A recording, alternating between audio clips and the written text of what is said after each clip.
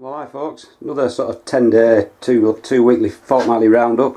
Just start off in the old greenhouse, which now, as you can see, is resembling a jungle. So just start off with tomatoes. Not getting any ripe yet, but get some nice trusses as Shirley's.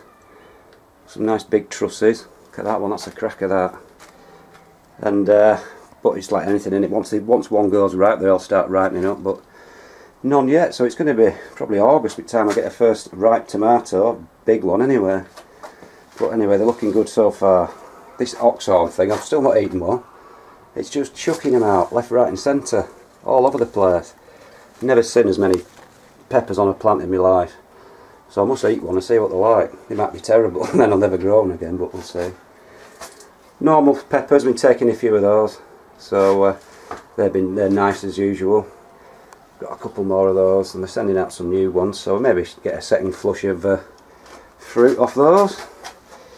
I've only got one cherry tomato this year. I made a bit of a mess of when I grew them, so I've just got this one, Gardener's Delight, and they're getting even bigger, look. They're too big for Gardener's Delight, surely. But anyway, they're still not ripened up. I think I've got the odd one ripening up, but very slow to ripen this year. Chilies going nuts now. These are the Joe's long. I'll show you the sort of length that they get to. They get longer than that as well if you get when you get them on a bigger plant. But doing well. They need a bit of a feed. I've not started feeding them yet. What I do, I tend not to feed them until they produce loads of flowers. Sort of stress them into producing flowers, and then once they produce loads of flowers and chilies, then I start feeding them to make them get loads of big chilies. Same thing with the prairie fires. Not fed those once yet, and they're just starting to form the fruit. They've got absolutely hundreds of flowers on now, so I'll start feeding them and we should get a good crop. Now my big cucumbers stopped producing, and now the little ones taking over. If I can get in, they're not little ones, they're sort of half size ones there. But now this is producing absolutely armfuls of them, so good old healthy cucumbers. Right, that's about it in greenhouse anyway. Not a lot's changed, everything's just getting bigger and takes more watering, so just head up to the plot now and I'll show you what's going on up there. Alright folks, nearly getting on to the end of July now, so things are really cropping well now. So I've got my patented pea picking pot on, aka a ice cream tub with a bit of string wrapped around it. So I'm getting plenty of peas now.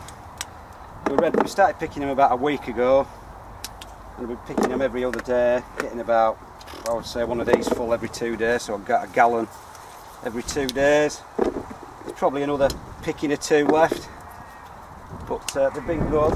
Lacking a bit of water actually because we've not had much rain. I'm supposed to absolutely throw it down tomorrow, so that should give me a last little bit of a perk up. But they're good. Hurst Greenshaft, I'd urge anyone to grow them.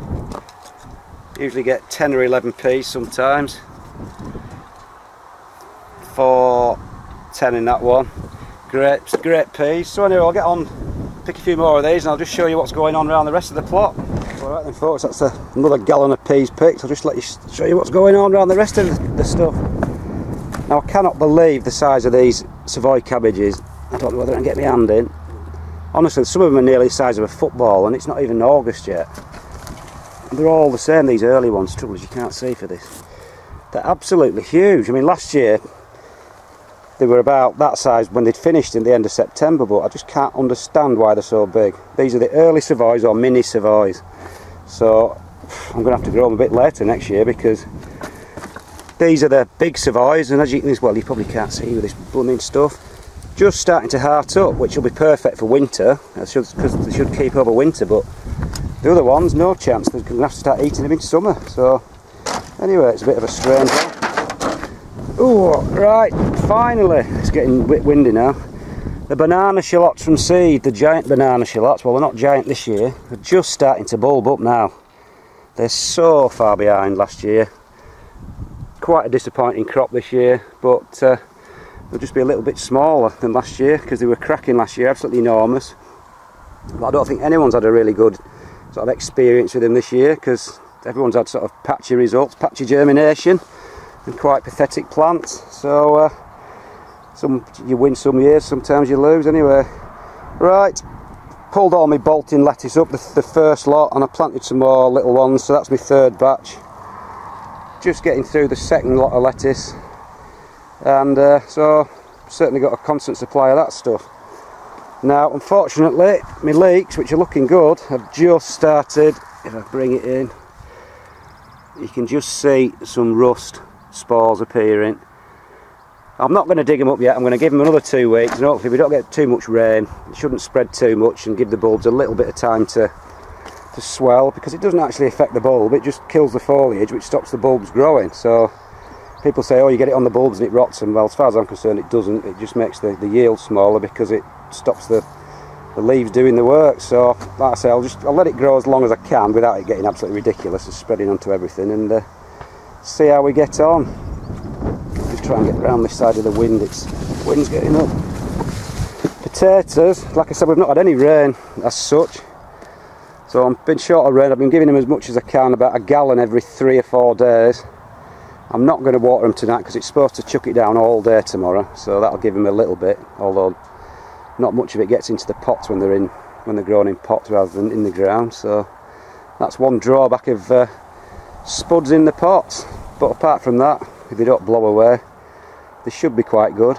Over in the giant marrow bit and things like that, the plant's about, what, I would say 12 foot long now, and I've got a couple of marrows set, but unfortunately they're a bit close to the back of the plant. You really want them about 10 foot away from the end, so they've got a lot of plant behind them. But I've got another 2, about another 3 foot further on, so I think if those set there, those 2 that are about 12 foot along, then I will chop those off and we'll go for these, because they always get a bigger marrow usually when it's got a bigger plant behind it. So hopefully we should get a decent marrow. I've got another one in there, same thing, because it's been a bit slow this year and it's been so cold really up here. I'm quite a bit behind, so the marrows I do have set are a bit too close to the, you know, they're on a bit of a small plant at the moment, so we'll have to leave it another week. I've got about another week to go, and then it's 6 weeks until we show, so you really want 6 weeks of growing, so we'll see how we get on anyway. Second lot of peas, doing well now. They've got pods on actually now, so I should have a continuous supply. Because the ones I've just been picking, they should probably get another week or so out of those, and then by that time they should be ready. Turnips really need thinning out now. This is where I had my shallots, where I pulled the shallots up from. They really need thinning out, so we'll get on with that in a bit when I can be bothered. Spring onions, some more clumps of spring onions in there, a few more third lettuces. The onions, which a lot of them went to seed, but we're starting to get the odd one bulbing up, but it's been a really bad year for onions personally this year.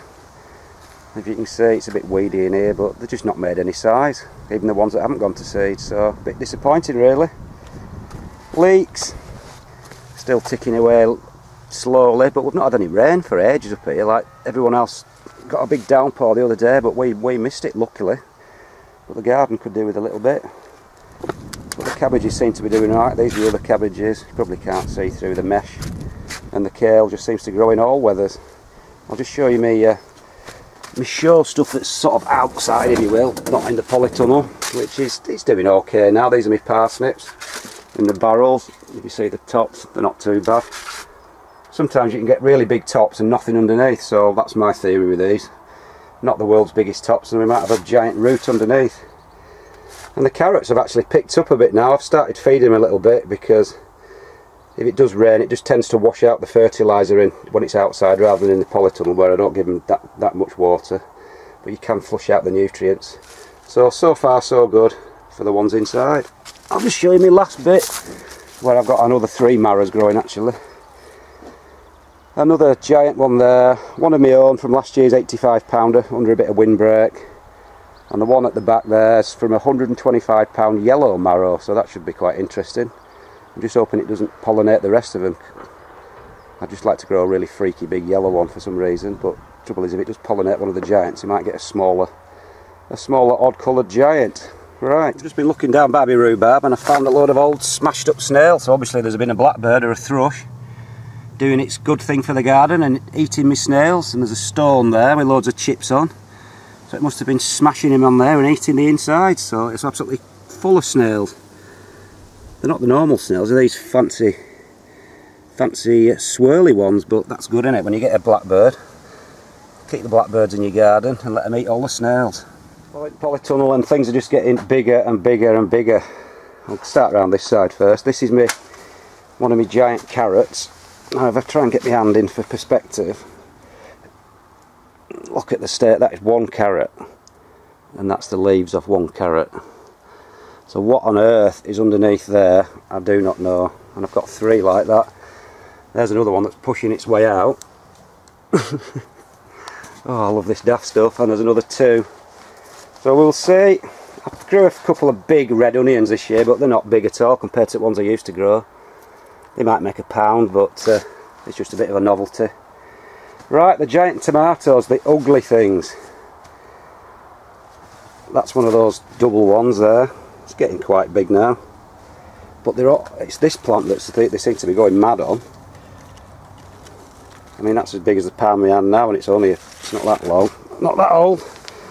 And the one at the bottom, that started ages ago, that's quite a big size, bigger than anything I've ever grown, so be interesting to see how big they get. They're all edible, it's just a big freaky veg, so we'll see how they get on.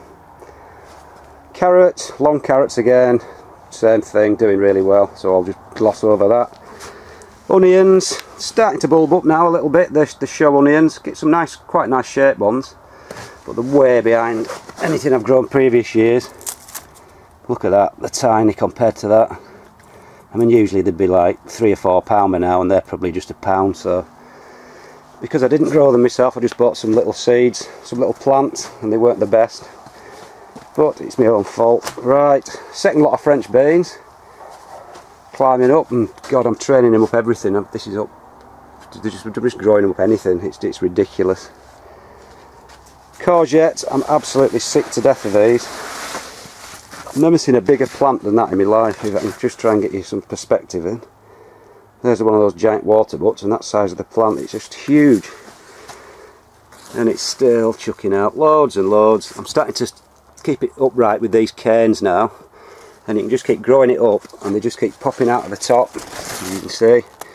Growing upright rather than flopping over, stops them getting mouldy by flopping on the floor. And you can end up picking them about chest height eventually. Right, I'll just show you the beans, which again is like a jungle, grown up to the ceiling along a string, and they're just everywhere, look, just hanging down like bunches of beans, look, all over. Cobra, French climbing bean called Cobra, so I would urge anyone, if they've never tried them before, give them a go. They're the most prolific bean ever. I only grow 5 plants. And I'm not kidding you, I'm getting about £2 every 3 days off just 5 plants. They're only 6 inches apart, and they're just hanging everywhere. So Cobra, it's a cracking variety. Finally, the giant onion, I think it's just about giving up the ghost now. There's my bottle for scale. 23.5 inches in circumference now, so it's probably getting off for £7.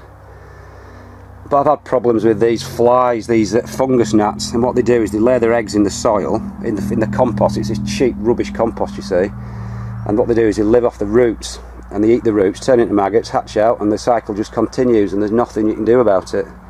If you can see, I've put all these yellow traps, that just catches the adults. You see how many there are? That catches the adults, but then by the time you've caught them, they've laid another 1,000 eggs in the soil, and the process just continues, and there's nothing you can do to the soil to get rid of them. So it's a pain. Don't buy cheap, nasty, horrible compost with them already in. I won't tell you the variety, but some people will probably have a good guess at what it is. Right, I think that's it. It's getting a bit warm in here. It's supposed to absolutely throw it down tomorrow, like it did for everybody else on Saturday. So I'll just try and get up. Tonight before the weather turns for a week. It's supposed to be a week of horribleness. So that's about it, folks. Getting nearly to the end of July. Last decent day for a bit, so that's about it, folks. See you later.